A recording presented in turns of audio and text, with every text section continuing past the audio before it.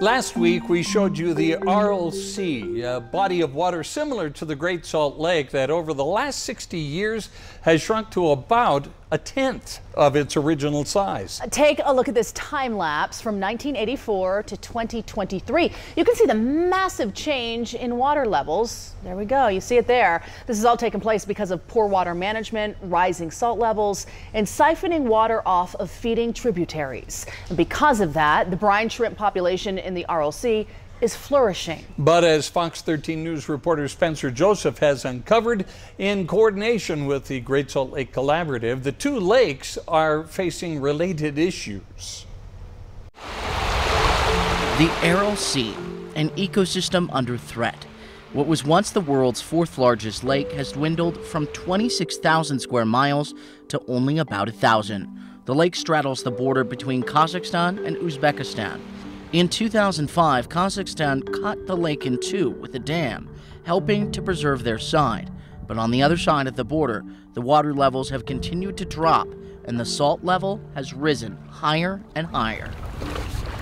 As the sun rises over western Uzbekistan, Mirbek Mirzamuratov is already hard at work, gathering tiny brine shrimp eggs floating in the water.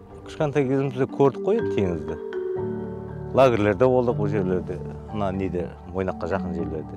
Бұяқта болмадық қой енді. The lake was once freshwater, but as the water levels dropped, it turned salty, perfect for brine shrimp.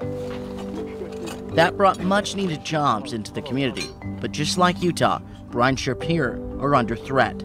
At a nearby camp of brine fishers, Islam Tenalov laid out the issue. Su azayıp barıdır, Aral Tengiz'de kurup azayıp barıdır, жылдан жылға 100 метр, 200 метр азайып барады, жылдан жылға келген сайын жылда. The reason? Rising salt levels.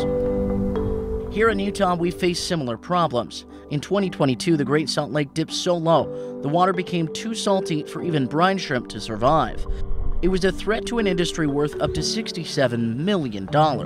Around 40% of the world's brine shrimp comes from the Great Salt Lake. And it's an industry that Tim Hawks, general counsel for the Great Salt Lake Brine Shrimp Cooperative, wants to protect. But the reality is, if you don't have the Great Salt Lake, or if you don't have salinity in the right ranges, we don't have an industry and we don't have a future here.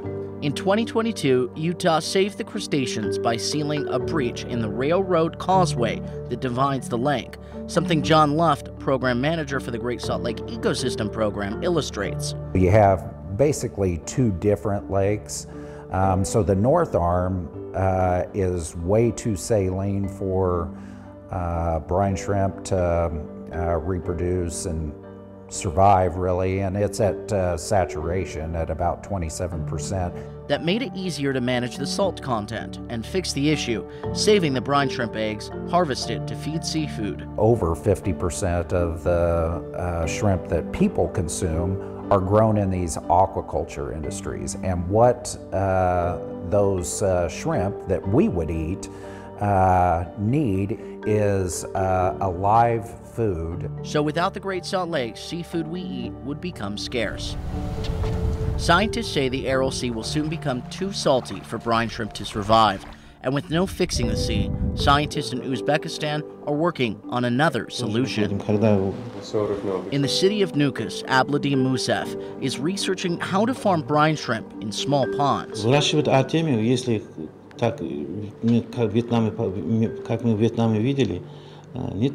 An innovative approach, but bottom line, scientists say small ponds like this could never replace the amount that the Great Salt Lake produces. Still, scientist Patrick Sorgelos says with the world's rising food needs and the stress on salt lakes around the world, production of brine shrimp through aquaculture will grow exponentially in the coming decades. Our Western world, including Utah, we should be anticipating what are the opportunities to look into alternative solution. Spencer Joseph, Fox 13 News, Utah.